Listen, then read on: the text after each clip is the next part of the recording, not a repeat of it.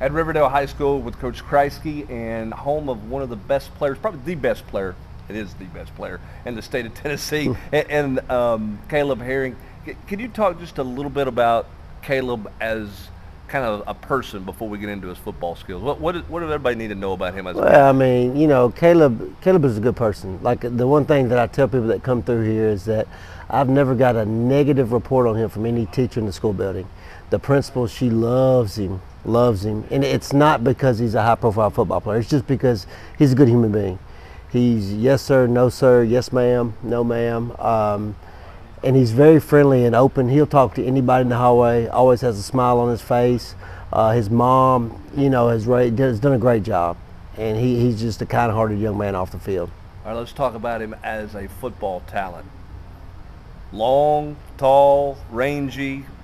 Going to have a chance, I'm sure, to add a lot of weight on in the college game as his body fills out.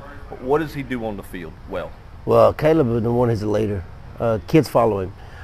He does exactly. Is that because of his voice? I'm interrupting you. Is that because of his voice and his vocal stuff, or is that because of his play? No, it's because of his play. He's not very vocal. Okay. When it comes to yelling and screaming at kids or trying, he just does it. He just does it by action.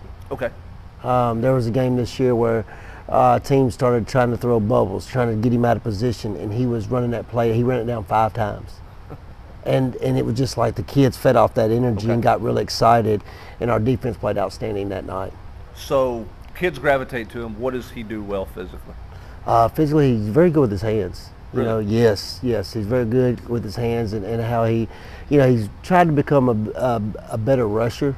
Okay. And so he used that. He's worked that all season. He works with our defensive coordinator religiously on trying to become a better defensive player, whether it's rushing off the edge, if it's pass rush, because he wants to be that total football player.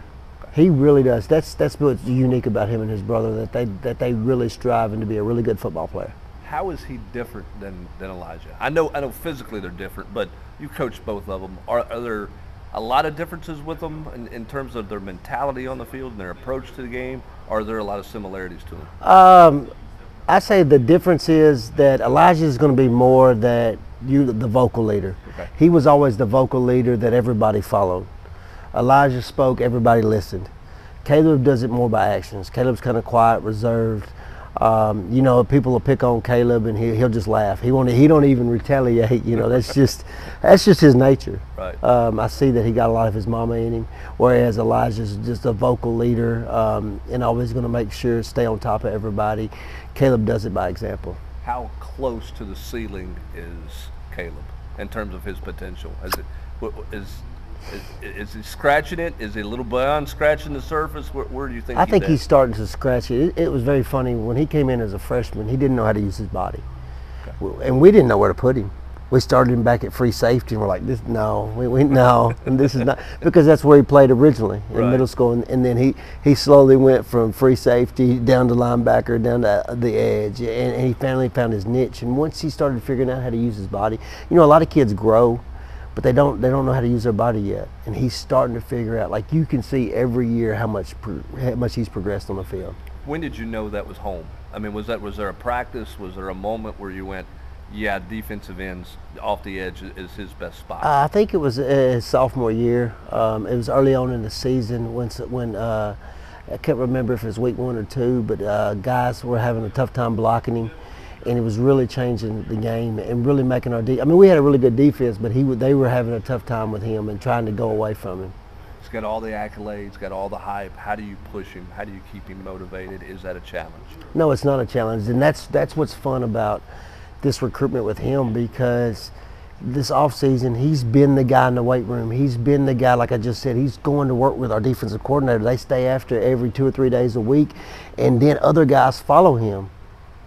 So there's been 5 or 6, like it started out with just him, the defense coordinator, now there's 6, 7. It keeps, more guys keep going with him, and that's just who he is, and he's always in the way. If he's not going to be, if something comes up where he has a doctor's appointment, he lets me know like at 7 o'clock in the morning. Like he does, like he's been a dream to coach, because with being a high-profile athlete, he loves the game of football. So the balance is there. Yes. It's never been about where I'm going next. He's always taking care of Riverdale first. Yes, and he has a lot of pride in him. Him and his brother have a lot of pride for Riverdale. Well, he's a guy that everybody in the state's been talking about for a long time. A lot of people excited about that young man there, Caleb Herring.